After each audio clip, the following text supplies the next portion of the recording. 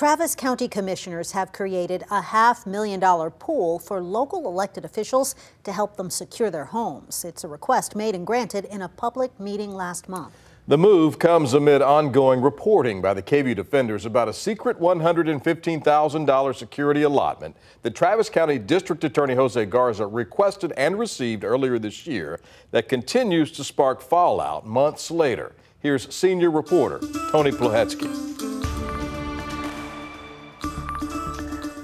As judges, as you know, we are in the center of legal disputes in our county every day. Two local judges, including one who narrowly escaped a 2015 assassination attempt when a defendant shot her in her Austin driveway, made a public pitch to county commissioners at their October 22nd meeting.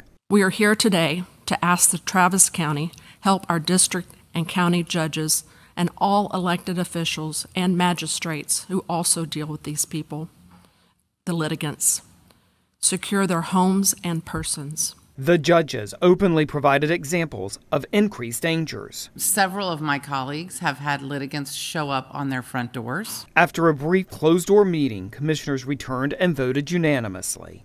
All those in favor, please raise your hand. To create a $500,000 allotment to help about 36 elected officials, ranging from probate judges to the tax collector, make their homes safer by paying expenses such as monthly security system fees.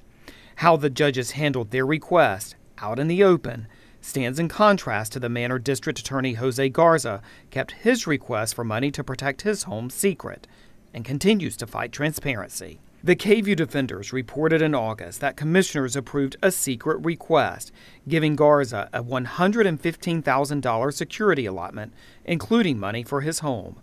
We requested a series of records about the expenses, but Garza declined to release them.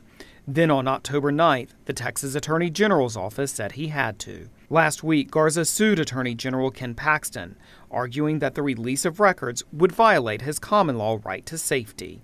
Not transparent at all.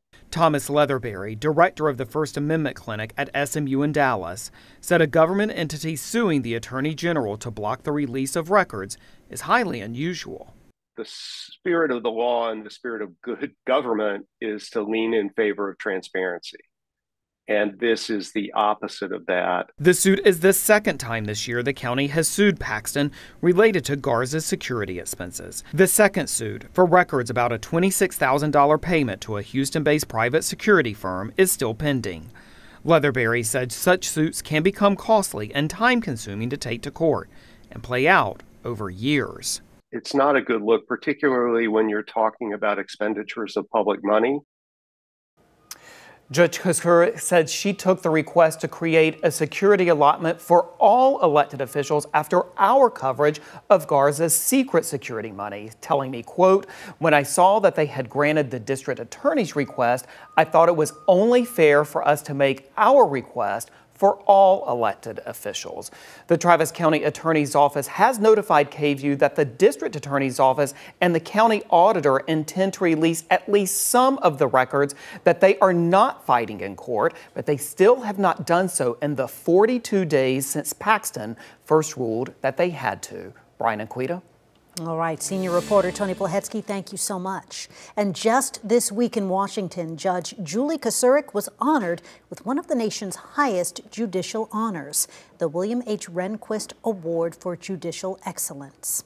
Kosurik received the honor for her advocacy for increased judicial security in Texas and across the nation. In 2015, a defendant in her court, Shemine Onyiri, shot Kosurik outside her home after she planned to send him to prison. She narrowly survived that attack and vowed to remain on the bench. The gunman was sentenced to life in prison.